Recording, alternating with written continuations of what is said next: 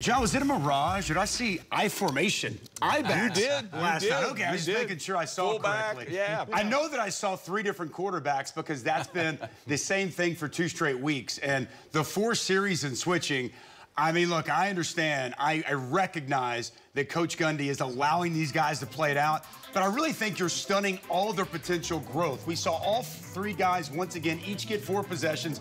They go a combined 22 of 32, 191 yards and 2 touchdowns. But at some point, when Big 12 play gets here, you got to pick a guy. Like, I was just thinking about looking at Alan Bowman, his first 3 drives, doesn't do much, then he scores, then he comes out. It's just tough to be able to get any of these guys in a rhythm, in a groove. This quarterback situation needs to figure itself out. They need to pick a guy and stick by him.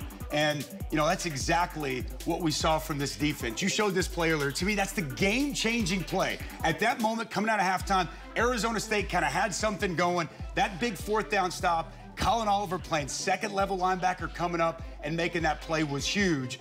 And then it was pin your ears back and let's go. Everybody's kind of wondered, this Brian Nardo defense, how are they going to play Colin Oliver, linebacker, edge rusher? Well, it's going to be both. And when they get in pass rushing situations, one of the best premier pass rushers in the Big 12 is going to get after it. He did that last night. He had 7 tackles, 2 tackles for loss, several quarterback hits and pressures throughout the night.